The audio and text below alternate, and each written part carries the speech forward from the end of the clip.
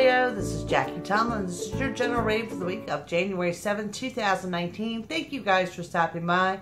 As always, if you're enjoying these videos, please take the time to like, share, subscribe, and retweet. I greatly appreciate it. And if you're seeking a psychic reading, contact me at JackieTomlin.com or find a link to those reads below this video. Now, if you didn't check out last week's video, I invite you to go do so because your 2019 highlights are at the beginning of that video. Also, I do post a 1-minute video once a day, so be sure to check them out as well. Okay, Leo, energy looking pretty good.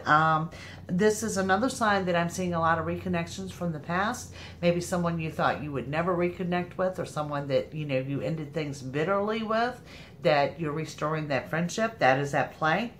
Communications across the board are really wide open for you guys. Also see you making plans and rethinking your options. Someone close coming in. This is not the same person from the past. This is someone different that you may be a little apprehensive about, but actually this person is coming in with some advice or something, some way to help you out.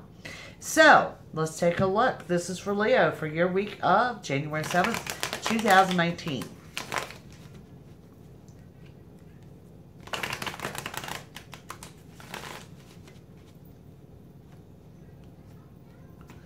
Okay, Leo, we start with the Page of Pentacles, followed by the Three of Pentacles, the King of Cups, the Seven of Swords, Major Arcana of the World, and we have that Queen of Cups. So let me break this down for you guys, and I'm going to pull you three more, starting with the Page of Pentacles. Page of Pentacles, that want and desire to do things differently with your finances. This is financial planning, not just for this week, but maybe for your 2019 ahead, the next few weeks in particularly, because beside that, I see the Three of Pentacles. Three of Pentacles doesn't show so much as a financial stress as I see financial regret.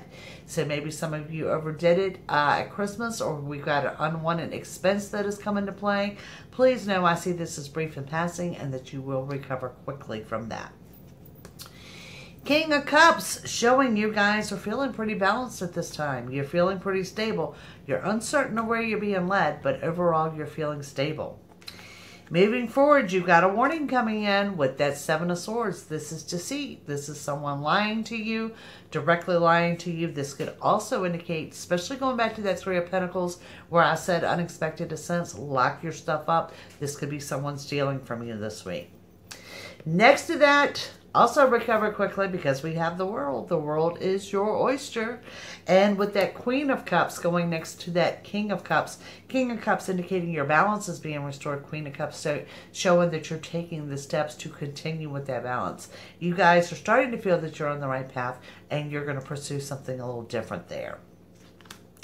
Now moving forward, Leo, you have that Four of Cups.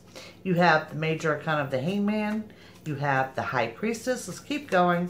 You guys got the Magician, and you have the Seven of Pentacles. Now, I will never end a reading on a Major Arcana because his messages are significant.